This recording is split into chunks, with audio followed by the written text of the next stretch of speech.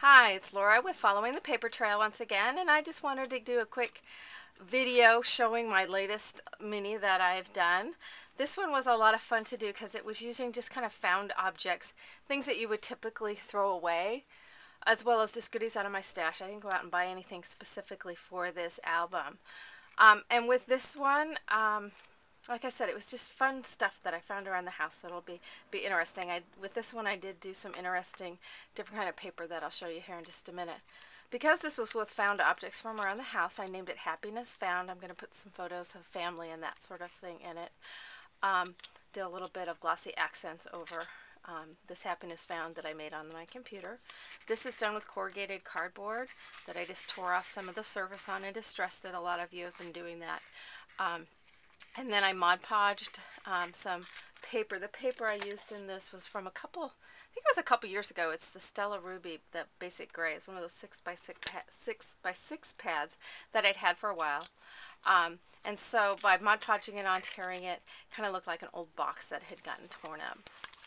Mod Podged it on the inside as well.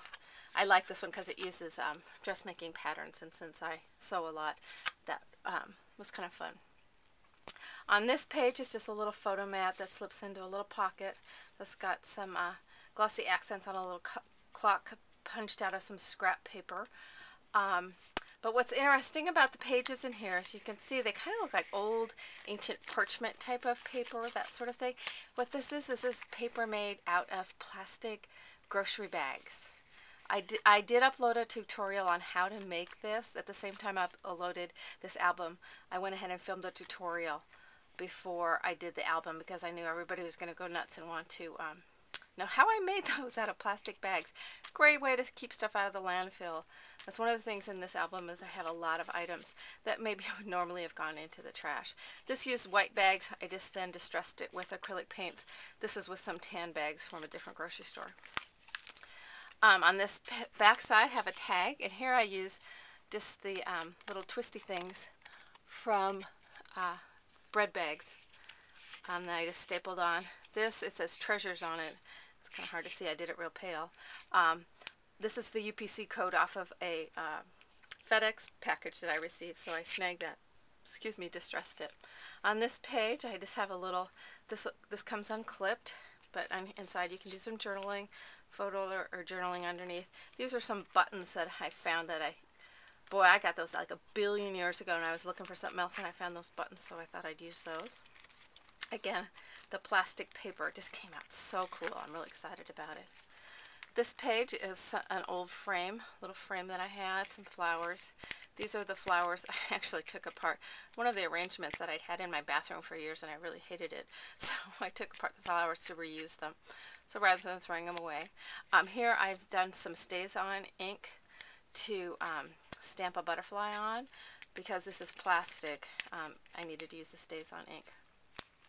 Over on this page, this is one of my little mini paper bags, and rather than having this flap be loose, I went ahead and attached it down, so then it created a little pocket.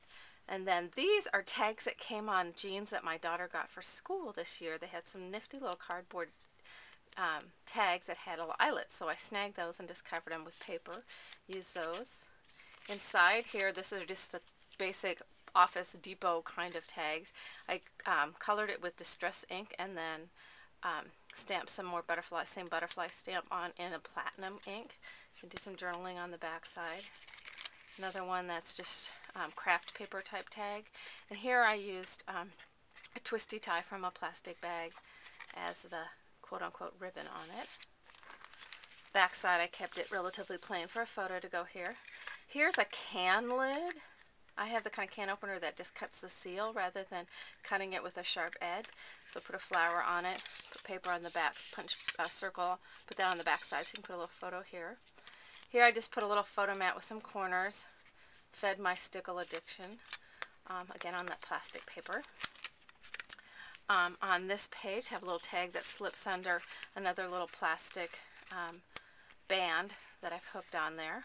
And on this one, my kids like this root beer that's a natural soda, and it has blue tags, so I keep stealing all the blue tags. I know I'd use them for something someday, and it works perfect as the little tag on there. Over on this page, this was a a Capri Sun juice pouch. Just cut it, washed it all out, made a pocket out of it. These are some more of those tags for my daughter's jeans, another one of the bread bag things, as well as some fortune cookies. Fortunes, so it's hold tight to your dreams on that one. The other one says always have old memories and young hopes. And another one of those pop top things tied on there. Made a cute little pocket. I colored that with alcohol ink. Left this side of it plain. This is another corrugated cardboard page in there. Some Prima flowers. Over on this page I have some old library card pockets and cards that go with it that so you can make your own library of your books. Yeah, like I'm going to do that. But I thought they're perfect for the scrapbooking. Makes a great pocket. Covered over the center part with some paper. Could put a photo. Backside distressed it and could do some journaling there. On another one of the plastic pages. Over on this side, another little photo mat that slips under a ribbon. Got a little angel that I make these little angels at Christmas time for friends. Make them into little necklaces, so I put one of those little angels on there. Over on this side, it's another one of my little mini paper bags that I get at Michael's. Again, made into a little pocket. This is an orange juice can, frozen orange juice can lid. Another bread thing there. These things are like, I have a bread box and there's like 400 of them in there, I swear, because heaven forbid my kids could throw them away. Here's another alcohol ink tag that I colored and then stamped butterflies in gold. Another craft tag here. Real subtle. It's got some real pale leaves that are stamped on there.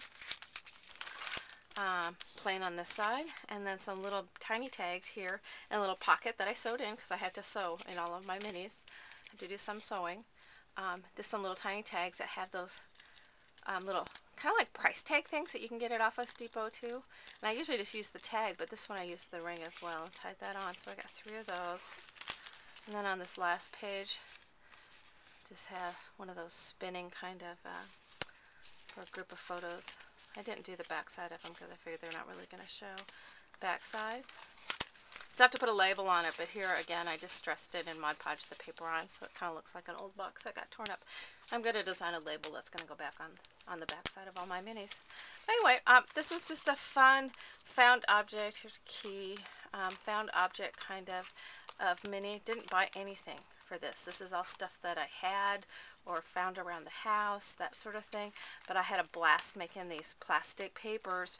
So watch my tutorial on that and have fun playing with it because, oh God, it was just tons of fun. It made a really cute, cool little vintage style album. So anyway, there is happiness found. Thanks for watching.